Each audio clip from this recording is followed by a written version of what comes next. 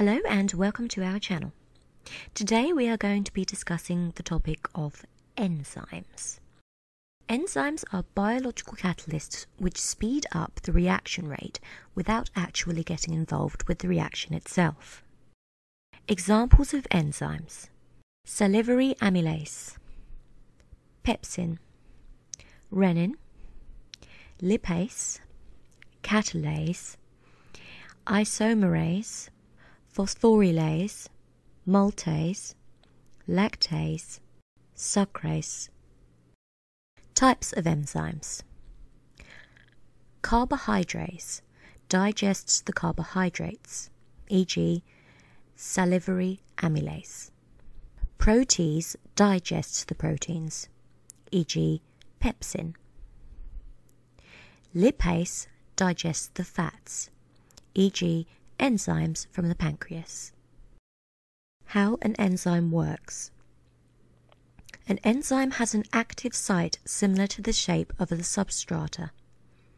When the enzyme comes into contact with the substrata, it fits like a jigsaw and exerts pressure onto the substrata at a specific point so that it breaks up into a simpler substance.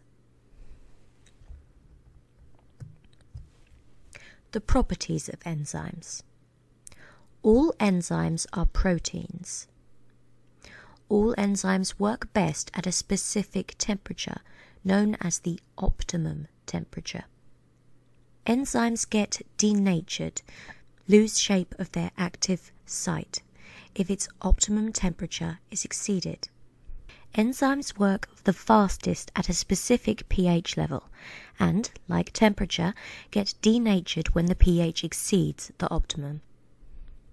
Enzymes are specific in nature. They can only break down a specific substrata. Factors affecting enzymes. Temperature. As the temperature of a reaction mixture increases, the kinetic energy inside the reacting particles increases as well. This leads to a high collision frequency to build up. This causes the substrata and the enzyme to collide more frequently and thus increases the rate of reaction.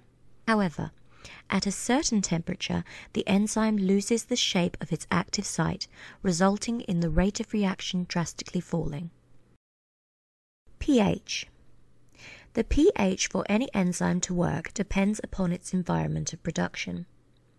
For most enzymes in the human body, the optimum pH is 7, neutral.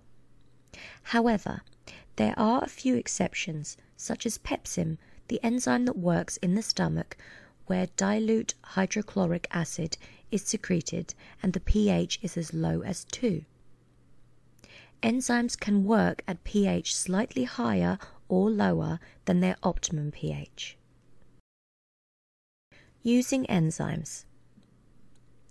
Uses in biological washing powders. In order to break down organic substances such as carbohydrates, proteins, and fats that chemical detergents fail to break, such biological catalysts are used.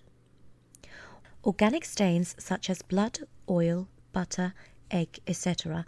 are broken down to simpler substances in the presence of proteinases.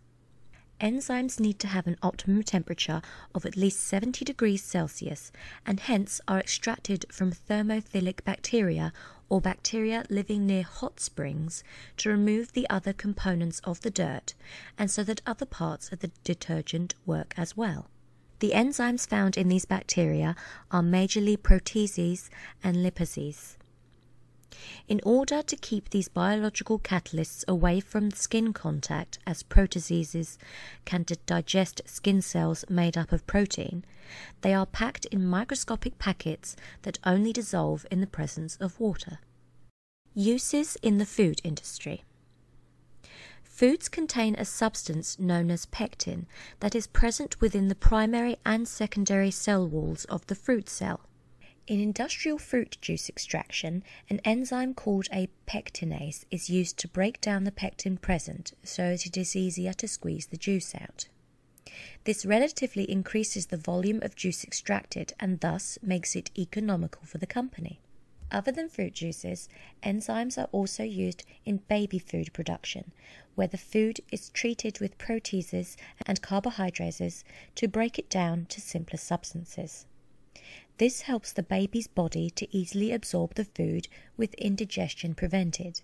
Another use of enzymes is in sugar syrup production, where amylase is used to break down starch to the sweet-tasting disaccharide maltose. This is the end of our guide. Thank you for listening. We hope you found it informative. Next, we will be talking about the chemicals of life. Please remember to like, comment, share, and subscribe for more. Until next time, take care.